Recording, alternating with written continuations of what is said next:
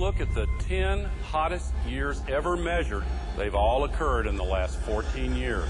And the hottest of all was 2005.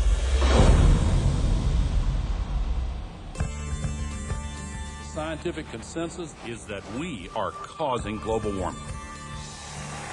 I am Al Gore. I used to be the next president of the United States of America. This is Patagonia, 75 years ago, and the same glacier today. This is Mount Kilimanjaro, 30 years ago, and last year. Within the decade, there will be no more snows of Kilimanjaro. This is really not a political issue so much as a moral issue. Temperature increases are taking place all over the world, and that's causing stronger storms. This is the biggest crisis in the history of this country. Early this morning, Hurricane Katrina slammed into New Orleans.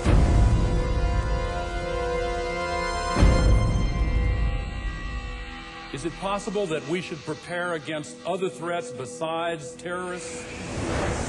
From Paramount Classics comes a film that has shocked audiences everywhere they've seen it. The Arctic is experiencing faster melting.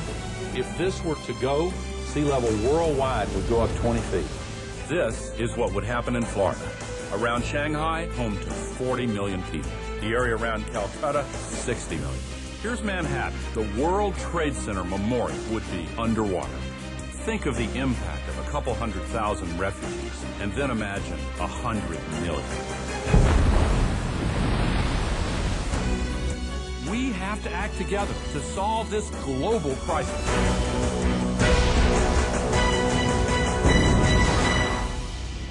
Our ability to live is what is at stake.